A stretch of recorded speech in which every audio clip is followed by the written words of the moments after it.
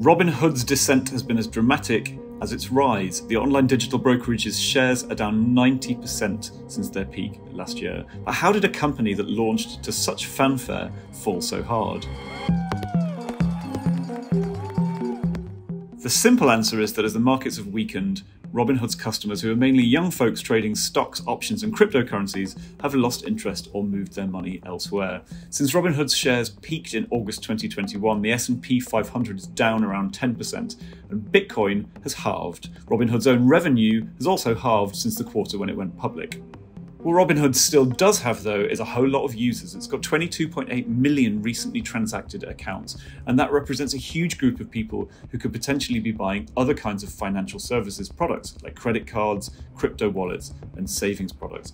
That potentially makes Robinhood an interesting acquisition idea for, say, a Goldman Sachs or a JP Morgan Chase, both of whom, as it happens, also advised Robinhood on going public in 2021. Sam Bankman-Fried, who founded crypto exchange FTX, he also owns around 8% of Robinhood's shares, although FTX has said that it's not actively involved in merger talks. Would Robinhood's founders even want to sell if a deal came along? Well, that's an important question, because Vlad Tenev and his colleague Baiju Bat collectively have more than 60% of the company's shares.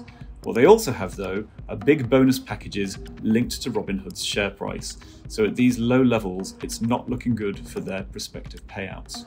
All of which means if there were ever a good time for a would-be acquirer to sling an arrow in Robinhood's direction, it's probably now.